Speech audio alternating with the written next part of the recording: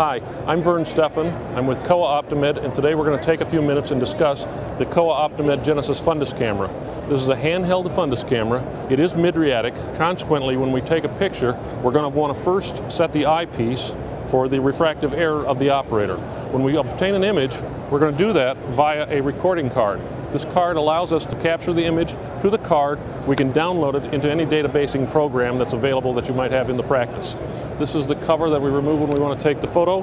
The spring-loaded device is on the system to help us in making the alignment as we view through the eyepiece. Once we've obtained our focus, we're going to take a picture. The LED is here to confirm our exposure as well as our image quality. We'll get immediate feedback on the LED on the side of the camera, and we can increase or decrease our flash exposure based on the outcome on the picture. Thanks for taking your time. I'm Vern Steffen with Kowa, and we look forward to seeing you at our displays.